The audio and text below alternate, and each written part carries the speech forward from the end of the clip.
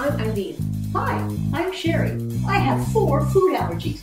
Our goal is to provide delicious meal ideas your whole family will enjoy. Eileen, I've been wanting to make puff pastry, but there are so many substitutions. Wheat, dairy, eggs, and the butter, that's the big part. But I think I found a recipe. This is a really good recipe. And what is it that makes puff pastry puff? It's actually the water. It turns to steam in the baking process, and it creates that flaky texture between each of those layers. In order to make puff pastry, we have lots of substitutions today. Eileen?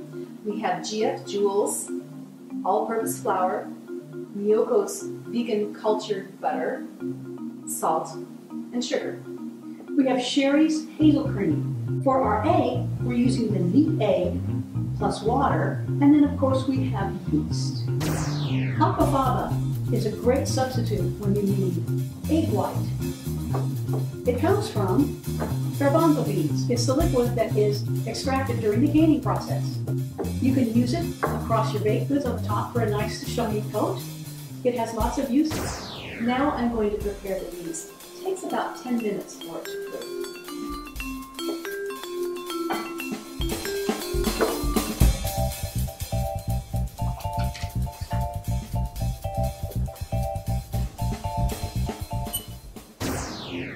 I'll start by mixing my wet ingredients together. My egg substitute.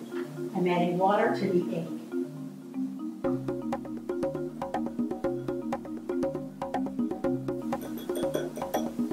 I'm adding Cheri's HazelCream.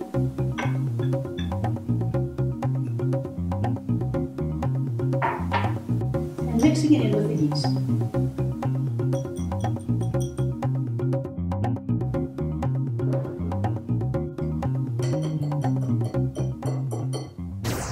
I'm adding salt and sugar to my flour, mixing it together.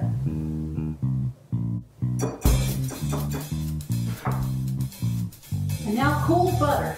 I want to control how the butter is mixed. Rather than using a mixer, I'm using my mother's pastry cutter because I want to control how much the butter is mixed.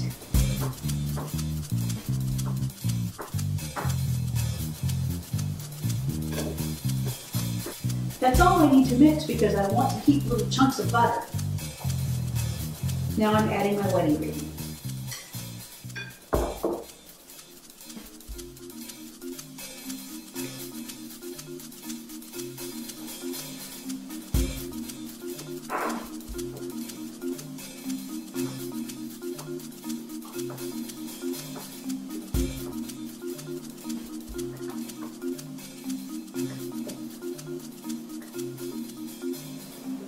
Eileen, help me wrap this up.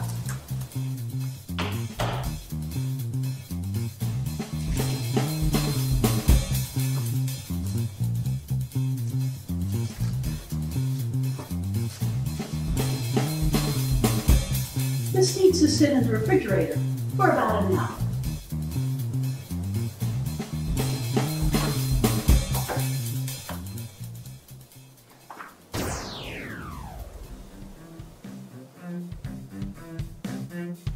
Cheri's going to be rolling out the dough several times. First of all, she'll start with a single layer, rolling it into a rectangle, then she'll fold it into thirds.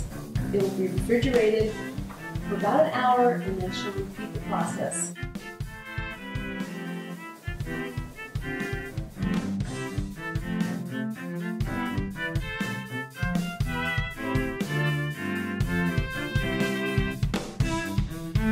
I'm adding a little of Miyoko's butter.